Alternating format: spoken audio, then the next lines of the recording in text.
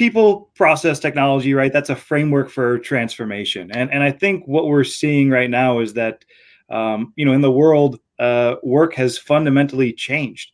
It was happening prior to the pandemic, but really that's only helped to accelerate the fact that work is no longer a place. It's something you accomplish. It's an outcome. And through kind of some of the things that we've seen now, ubiquitous internet everywhere, increased security, I think that remote access to applications and desktops has become a key part in that transformation, and allowing people to really take their work with them and go anywhere, right? You can onboard people instantly now. You can move entire offices to work from home within a day. And, while this remote desktop and apps is nothing new, a lot of these companies and our partners have only gone to increase, their footprint and what their technology can do. And Microsoft has come out with Windows Virtual Desktop, or WVD, which has really changed the game, right? It's now an OS that the manufacturer of that operating system delivered multi-session or to the remote users, has really changed the experience for a lot of end users and made it a kind of a whole different game.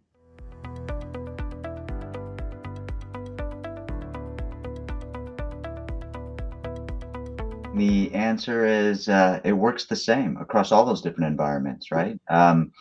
And the honest truth behind that is because you have to start thinking about the fact that there is no silver bullet. While digital transformation is accelerating at a rate because of people working from home because of the pandemic, the thing still remains. There's no silver bullet. There's no homogeneous VDI single solution that's going to be able to suit every single use case for every single user type.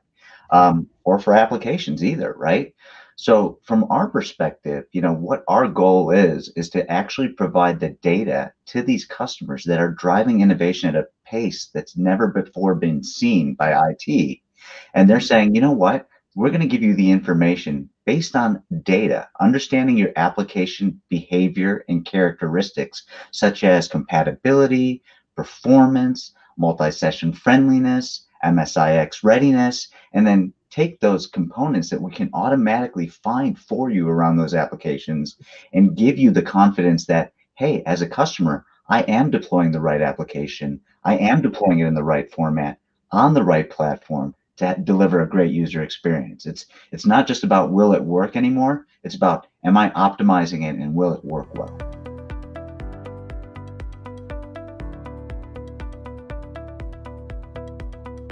The way of modernizing applications today is still very much what I call traditional application packaging.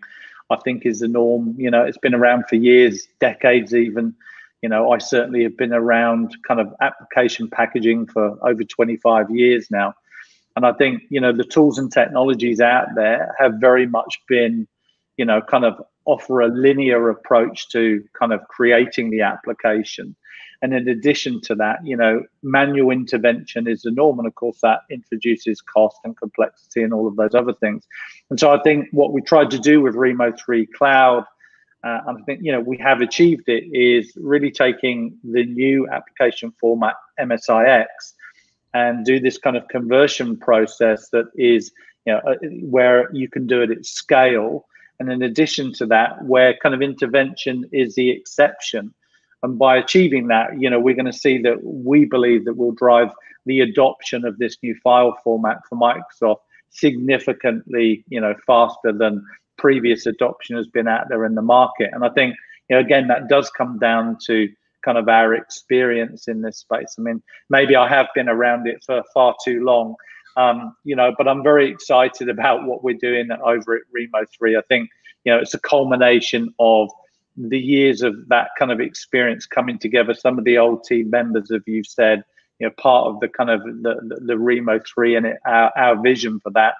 And I think, when customers think about modernizing applications, you initially think about packaging, application packaging, and it's a limiting factor because it's legacy, it takes too long and it's expensive. And I think, Rimo3 changes all of that.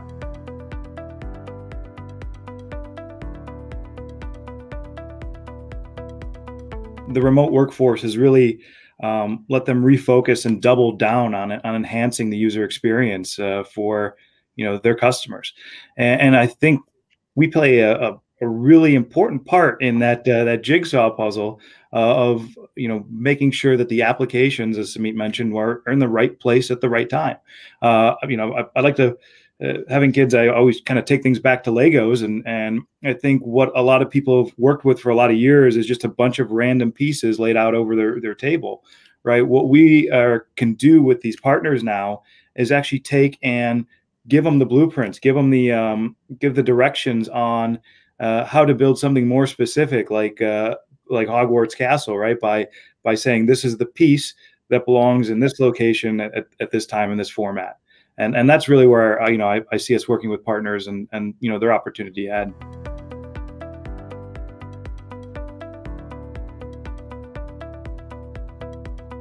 For me, I think it comes down to three themes, let's call it. And I think the first is, how do we kind of continue to enable our global technology alliance partners and really give them kind of thoughtful integrations into our platform for them to maximize, the value to our existing and our joint customer base as there is an adoption of kind of MSIX worldwide, and other VDI platforms where Windows needs to be updated. And then I think for me, it's going to be around our service partners and how do we enable their kind of service line offerings, if you like, to really drive the value to their kind of customers, during that modernization process. I think that's going to be key for us over the coming 12 months. And I see us executing very well on that, with the current trajectory. But I think most importantly is really enhancing that kind of customer experience. I mean, for me, it's critical. And I certainly know, it's something that Samit is also very passionate about.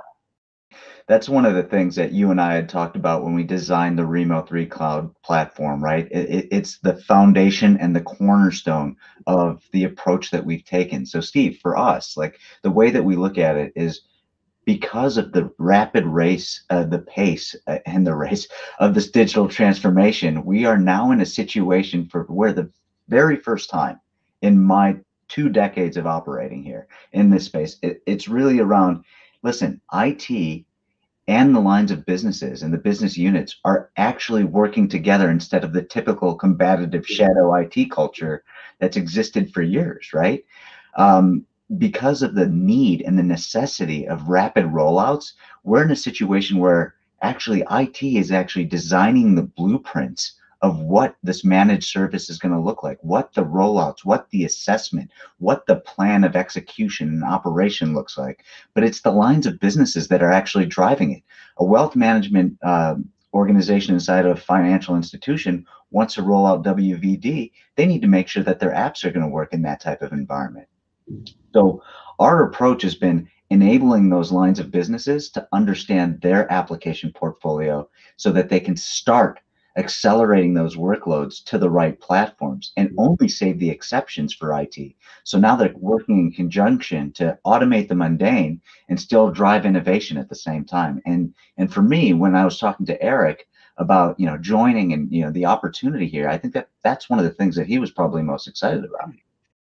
This transformation is happening whether we like it or not, and I think there's a huge market opportunity out there for us, for our partners, and for the end users to really start to connect all these pieces that we've been discussing today and turn it into this transformation that everybody needs, right? It's changing the way we work, as I mentioned at the beginning, but it's really changing our entire lives, and I think being part of that is really kind of what got me excited, and that's why I'm here at Rimo3, and I'm glad to be working with some people I've worked with in the past, and really excited about getting reacquainted with some of my old friends in the space, and driving for this opportunity, as I mentioned.